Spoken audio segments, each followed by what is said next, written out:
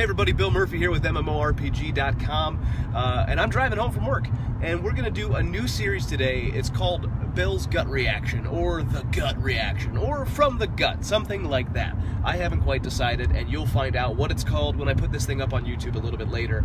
The idea is every day I'm going to pick a news story and just kind of prattle on about it. No editing, no scripting, or anything like that, just right from the gut. It's going to be raw, it's going to be unedited, I might swear, hide your children. I don't know how it's going to go, and everything like that. We're going to throw up, you know, of course we're going to put the intros and all the cool logos and stuff like that on it, but otherwise this is not going to be the big production deal that MMOFTW is, or the crazy amount of production that Hive Leaders videos are, or anything like that. This is just me vlogging, I hate to use that term, I'm too old to use that term, about the day's news in MMOs and RPGs. And today's topic, of course, is none other than Final Fantasy XIV pulling the Mac version of its game from store shelves, so no editing, folks, store shelves and retail and download and all that stuff, based on feedback that the game's performance was just not matching what they wanted for their game. Obviously, you know, the Final Fantasy XIV is no stranger to bad performance and launches. The first game was indeed, after all, completely shelved and then rebooted with the wonderful Final Fantasy XIV: A Realm Reborn.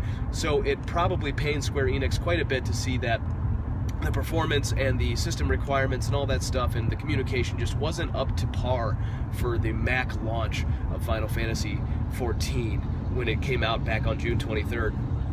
Now, that doesn't mean that the game is in quite the same space that other PC launches have been recently, and most notably Warner Brothers' Arkham Knight. Arkham Knight is a huge, bungling, poopy mess over on the PC. I'm lucky enough to be able to play that one on my laptop, but I still can't get the damn thing to launch on my much nicer spec'd out PC. It just will not launch, but on the laptop, for whatever reason, it works, so I'm kind of playing along there.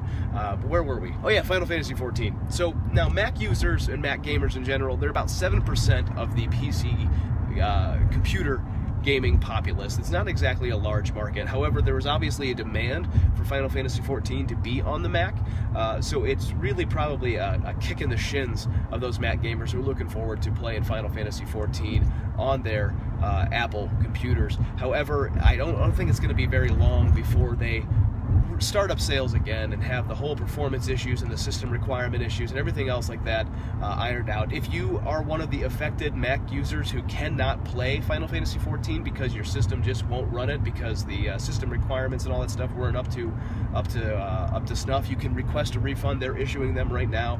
I think it's very cool, very nice of Square Enix to do this, and I don't know for sure if they would have done the same thing had Arkham Knight's issues not popped up, but I think you know, I don't want to say good guy Square Enix or anything like that. I don't want to make a meme out of this, but I do think they are a good company that tries to do what's right by its customers, especially in regards to Final Fantasy XIV. I don't know any other company out there that would have shut down a game just to completely remake it and pump the money into it because they believed in the ideals of the company and the core values of the Final Fantasy XIV franchise, to completely reboot it and then have a hit on their hands.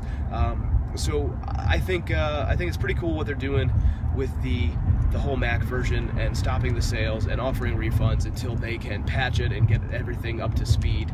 I don't expect we'll have to wait too long before it's back on store shelves. This kind of thing usually doesn't last too long, although in the case of Arkham Knight I still haven't had a patch, so we'll have to wait and see what happens. In any case, that's my thought, that's my gut reaction for the Final Fantasy XIV Mac news of today. Don't forget to follow us on Twitter, Twitch, YouTube, Facebook, all that good stuff at MMORPG.com without the dot. You can follow me on Twitter at @TheBillMurphy, because there is only one, just like the Highlander. There's only one of us. There can only be one. I've cut off several heads of other Bill Murphys to absorb their powers and their knowledge from centuries past. But that's a whole different other video we'll have to get to. Any case, guys, that's it. That's me. The gut reaction. We're done rambling. Go do something else more productive with your time. Make sure to level up your MMO knowledge by visiting MMORPG.com, subscribing to our YouTube channel, and by following us on social media. To catch up on the week's biggest MMO news, watch our latest MMO FTW. And to see if there's a better MMO out there for you, watch one of our latest First Impressions videos. Thanks for watching.